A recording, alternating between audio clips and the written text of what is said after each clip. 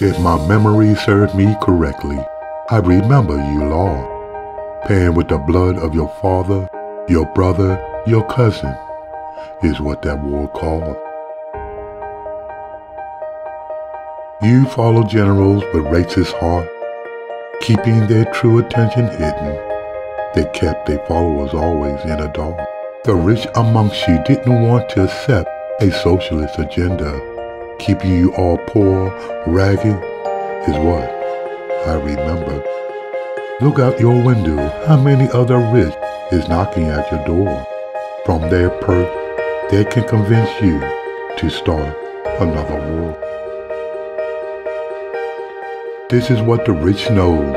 Both sides are fully armed. No one would truly win in another civil war.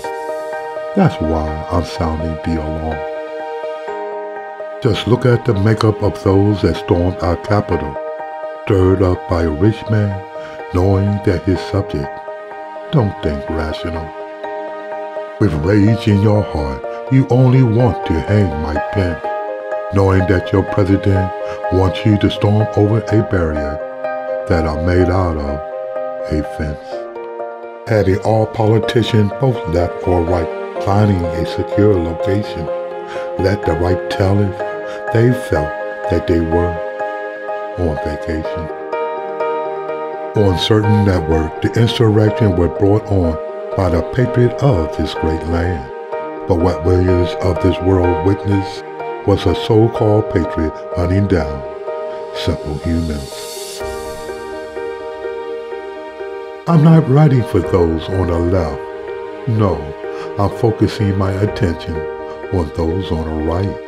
Shedding blood for a rich man, is that really worth the fight? We all should come together and stop listening to that political junk.